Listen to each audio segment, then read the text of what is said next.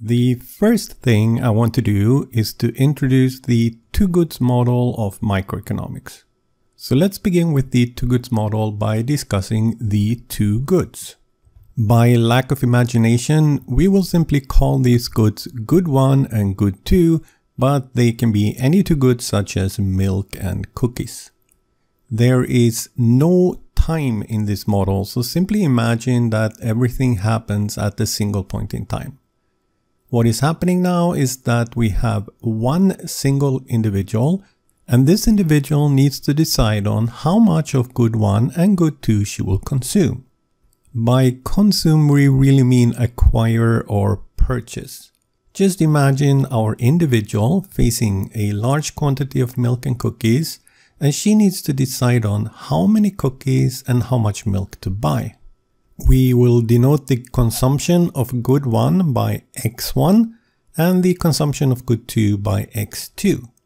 For example, if she decides to consume 6 cookies and 2 liters of milk, then x1 is equal to 6 and x2 is equal to 2, where it is now understood that x2 is measured in liters.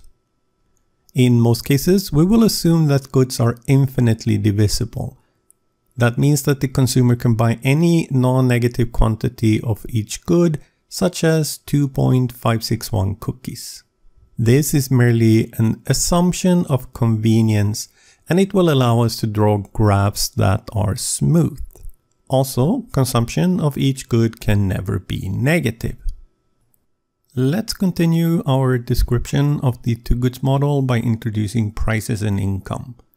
The price of good 1 is denoted by P1, and in most cases we will assume that price is strictly positive. We will in a few examples talk about the case when a price is 0 or negative, but with exception to these few examples, prices will be strictly positive. Similarly, the price of good 2 is denoted by P2. In the two goods model, prices are assumed to be fixed. So we need to elaborate a little bit on this point. By fixed in this case, we mean that they are determined outside the control of the consumer. We do not mean that they are forever fixed and can never change. For example, prices will not change if the consumer buys a large quantity of one good, and she cannot beat down the price by haggling. The consumer has a fixed income denoted by M, which is also assumed to be strictly positive. By income here, we mean the amount of money available to her at this particular point in time when she is to decide on how much to consume of the two goods. So this is the situation facing the consumer. With a given amount of money M facing prices P1 and P2, she needs to decide on x1 and x2, the quantity that she will consume of good 1 and good 2. This setup is the fundamental model of microeconomics. Let's illustrate the choice made by the consumer graphically. We use the x-axis for the amount purchased of good 1, that is, we denote that by x1, and we use the y-axis for the amount purchased of good 2, which we denote by x2.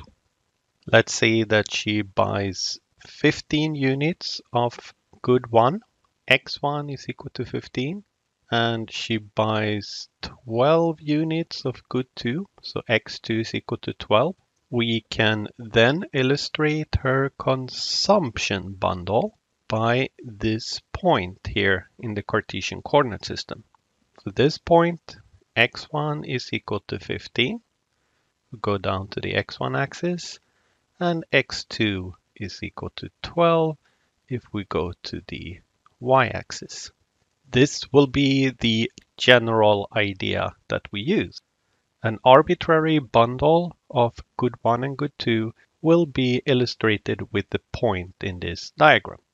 We can see, for example, that if we start from a particular point in the diagram and move to the right, then that means that her consumption of good 1 is increased, while her consumption of good 2 remains the same. Similarly, if we move upwards, then her consumption of good 2 has been increased, while her consumption of good 1 remains the same. Because of the assumption of infinite divisibility, any point in this Cartesian coordinate system is allowed. Here is a summary of what we just did. We have a Cartesian coordinate system focusing on the first quadrant since we do not consume negative quantities. A consumption bundle is then simply a point in this Cartesian coordinate system.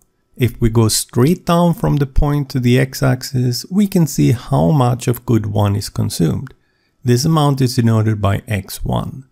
If we go straight to the left from our consumption bundles, then we get the consumption of good 2, x2.